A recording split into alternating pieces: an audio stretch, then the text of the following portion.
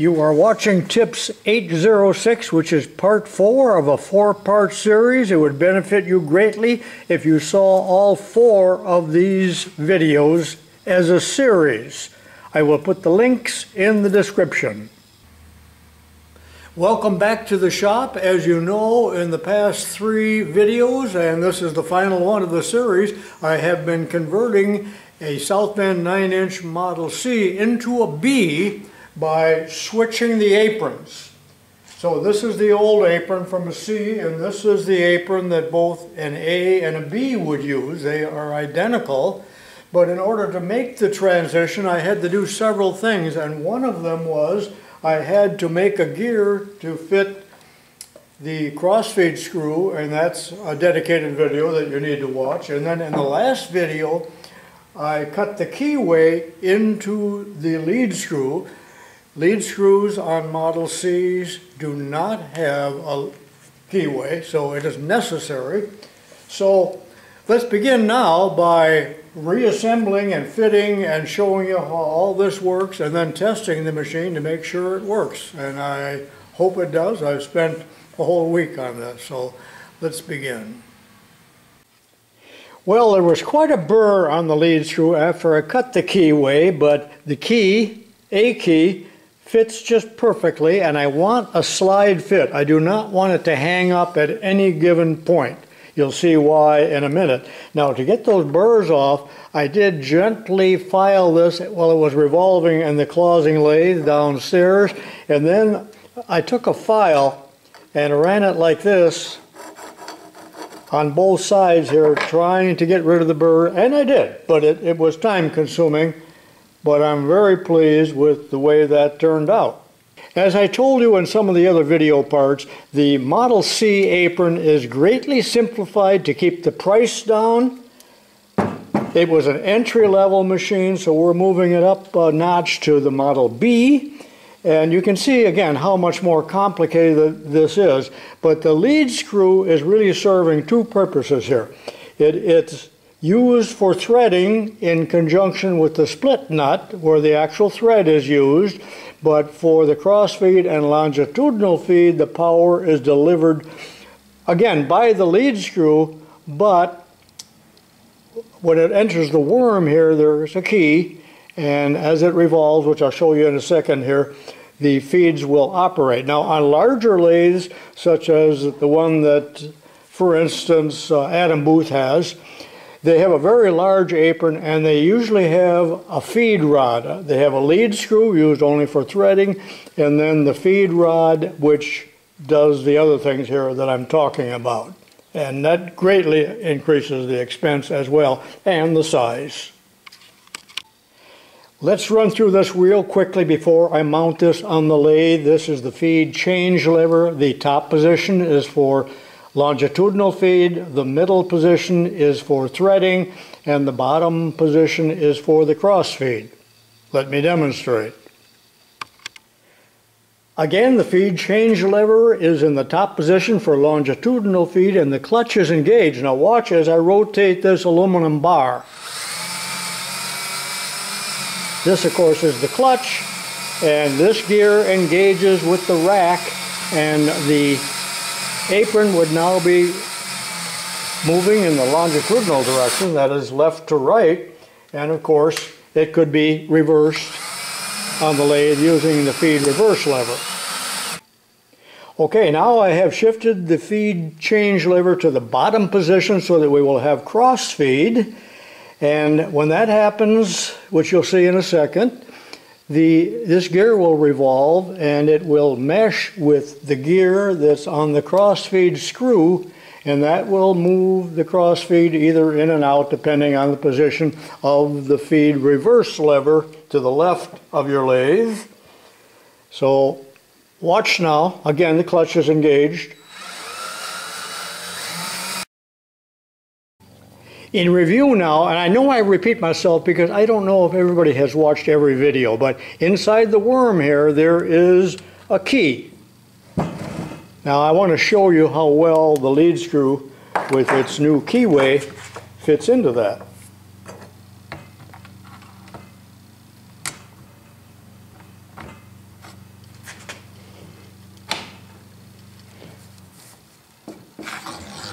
See, we have a nice sliding fit. All right, another thing to show you before we put this together. Okay, I had temporarily removed this guard, and it serves two purposes. It keeps chips out of the worm and the clutch pack. And secondly, this is an oil reservoir, and there's a Gitz oiler on the underside here, which you'll see later, and a plug here because you're supposed to drain this regularly and always keep this topped off. But before this can be put on, I have to either make a gasket or use some kind of sealant, because otherwise the oil would come out of there. There was no gasket on there, but it looks like at one time somebody possibly had silicone on there. Let me show you the parts book. Here's the parts exploded view, and you can see there's a little gasket there, number 53. I do not have one of those. I'm not in the mood for making one. I am going to use Permatex number 2, Forma gasket, pliable, non-hardening. Do not get this on your fingers. The only way is to remove it is to be cremated. I'm going to put that on because it's messy. Off camera, you don't need to see that. And there's 4 screws attaching this. Now, I plead with you, I beg with you, do not clean your machines with compressed air, because it blasts the chips up into here. There should be no chips in here. They really have no way of getting in there because of gravity, but compressed air will blast them up there, in there, and also in the bottom of your quick change gearbox if you have one. And the chips do tremendous damage. Okay, they're all 4 tightened, and I still managed to make a mess, which I think when I grab it will get even worse. And I got a little on my thumb. Luckily, I already have my cremation scheduled, and I'll put the plug in here as well. And let's step over to the actual machine. But wait, one more thing to show you. On this side, this is the Gitz oiler right here that fills that reservoir. What I didn't show you in an earlier video is I had to remove the banjo here in order to get the lead screw all the way out. I'm not quite ready to put that on, and these 2 screws that hold it on right here were incredibly tight, and there was interference here, so I did use my impact screwdriver with an extension on it, and it worked great, and I will use that to retighten them because we do not want those to come loose. But the first thing I will do now is to reinstall the bearing on the other end. This is real easy to take on and off, and I will tighten these off camera with that impact. Or I like this square shank screwdriver because I can put a crescent wrench on here and get it pretty darn tight. Those are Philister head screws that I prefer a cap screw, but they didn't seem to use those much years ago. Make sure all parts are surgically cleaned before you assemble them and lightly oiled. I won't show that. Everything is clean. This machine was quite clean when I got it from John. And by the way, this is called the saddle. It rides back and forth on the bed and on the ways. Matter of fact, it rides the bed kind of like a cowboy. Oh, excuse me, cow person. Then this crossfeed screw simply goes in like this. But before I install these parts here, let me get a rear view here and show you something I had to deal with, and that's a week ago. Okay, I'm back on the back side of the machine now, and again, this gear here was too large to fit through this hole.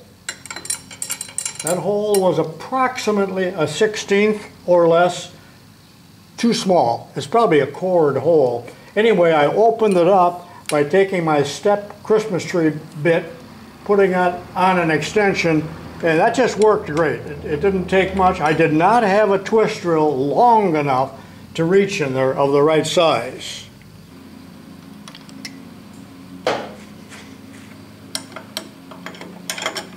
Let me know in the comments if I am giving you too much information. Would you rather have it sped up? Okay, now the little graduated collar goes on. This piece is already tightened with that homemade spanner wrench. So on this goes, and then the ball crank. Now remember, there's a tiny little round key that must line up with this keyway, like that, and I'll tap it in place, and this nut will draw it in. And remember, I have a special screwdriver for that I made. And after that's tightened, this should still turn freely, and there shouldn't be any backlash or play, or minimal, I should say. And that turns just nice. There's no noise with the gear. So that's all done. No, it's not. One more thing. Do not forget to put this little plunger in there, and this one's made of aluminum.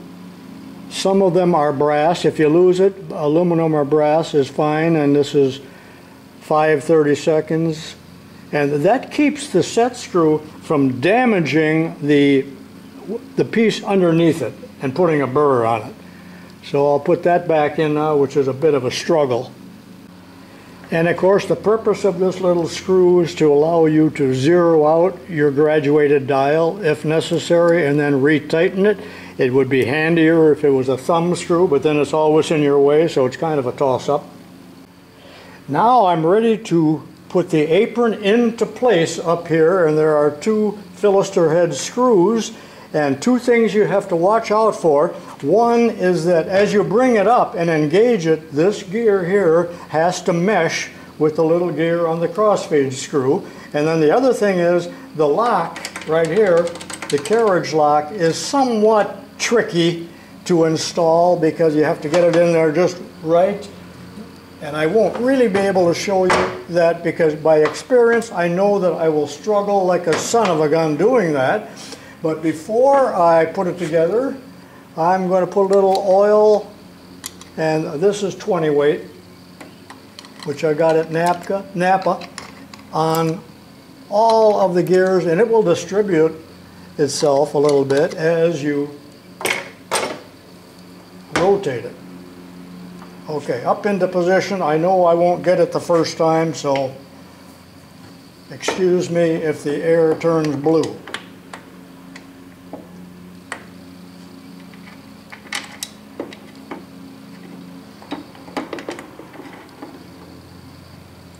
You see what I mean?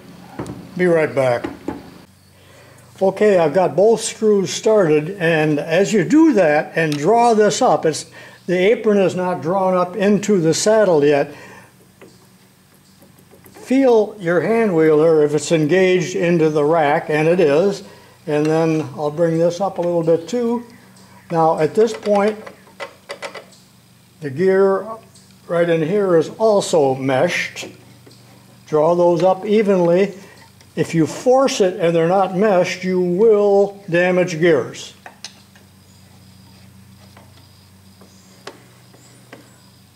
So that works okay, and that works okay, and I'm going to tighten these down real well, like that. Time for a hot dog. Okay, before I install the lead screw, let's test it out using this temporary setup. There's the cross feed. And now longitudinal feed in both directions.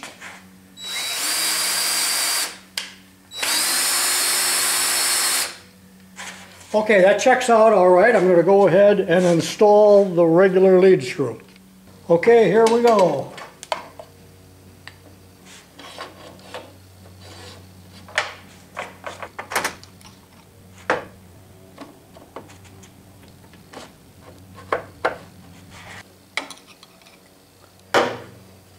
And the banjo,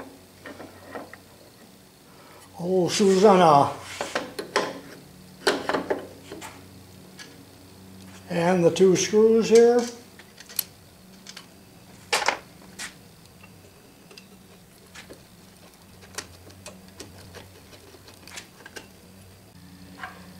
and now the bushing, the the 80-tooth gear, which they call an idler. I don't know why they call it an idler.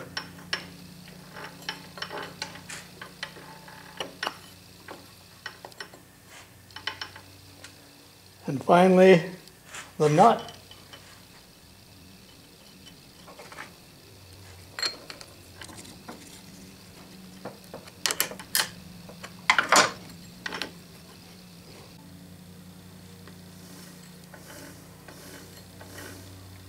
And the thread chasing dial, or the threading dial. And always keep this disengaged unless you're threading. Less wear on everything. And you're probably only threading 5% of the time at the most. All right, let's install the cross slide. Surgically clean. I already cleaned the other one. Plenty of Earl. You can always wipe the excess. Make sure that your gibs are in the correct position here. And I have the gib screws backed off a little bit.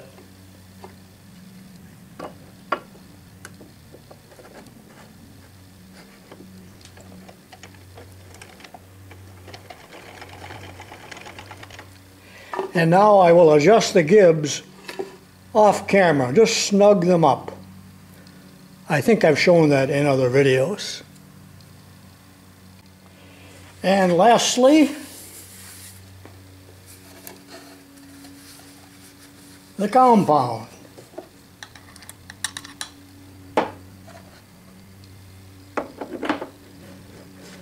Spread the oil, and I like to park it at about 29 degrees.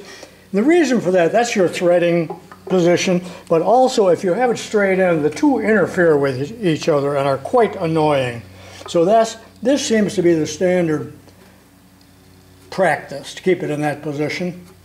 So I'll tighten this one and this one. Love those Bondus ball end Allen wrenches, don't you? Hex keys. I'll tell the story again in case you've never heard it. My brother had a set of these about 25 years ago at the junior college. He just loved them, and they were kind of new on the market, I believe, at the time. And at the end of a period, a boy came up and said, "Mr. Peterson," his name was Peterson too, "I did you a big favor. All of the ends of your Allen keys were buggered up. I ground them off flat for you. Thought you'd like that." And lastly, I think I've said that 3 times. Let's put the tailstock on.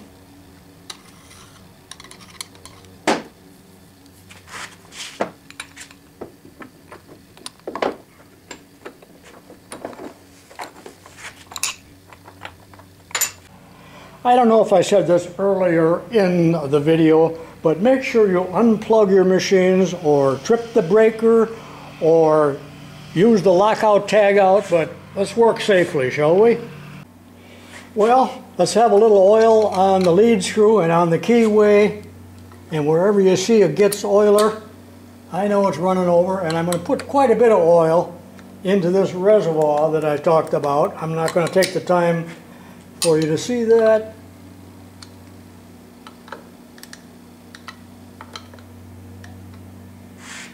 And so on. Now here's the genuine South Bend lubrication chart for the 9 and 10-inch lathes, and actually it folds out and could be posted on the wall, and it's telling you all the points of lubrication. So get yourself one of these. It might be online, or it probably tells in the South Bend How to Run a Lathe book. Very important. If you recall, in the last video where I cut the keyway, I wasn't able to cut it any farther than what you see right there because of the table travel. So some of you may have been worried about that, thinking that I would not have full travel. But right now I'm hitting the chuck, and I'm really quite a ways from the end of this keyway in regards to that worm with the key in it. Understand what I mean? Okay, let's have a little test run. There's the longitudinal feed.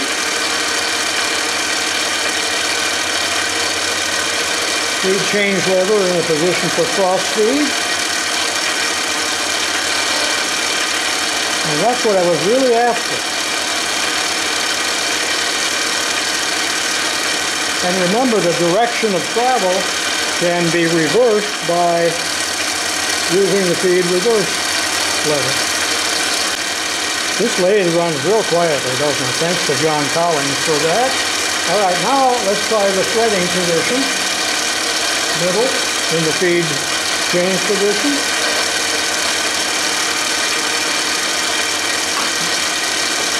So we no longer have to use that for longitudinal feed. We use it only for threading. Let me emphasize that. Well, what do you think? I believe it came out pretty well, and I'm very pleased, and thank you to the donors of all this equipment. Remember, you can do this to your lathe if you come up with the right parts and you have $50,000 worth of machine tools. Let me tell you again that these machine tools are capable of reproducing themselves. That's one of the things that's so neat about a machine tool, as opposed to a tool like a tractor or something like that that cannot make, or a punch press, can't make another punch press. Thank you very much to these donors and friends for making this video possible. For those of you out there that enjoy this type of content and own South Bend lathes, I have a video course, a series of 50 videos, 50 chapters. That's over 13 hours of running time available for purchase. I actually have sold thousands of these, and many people like them, including teachers. If you're interested in this type of thing, and I have other courses also for the Logan and the Atlas and the Bridgeport, watch for my promos that I run from time to time on YouTube. Again, thank you for watching. I hope you enjoyed the content. I have many more videos, 1,400 of them almost on YouTube, so check them out, subscribe. Please give me a thumbs up if you like this type of content. And I'll see you next time. Lots of still pictures to follow, so stick around.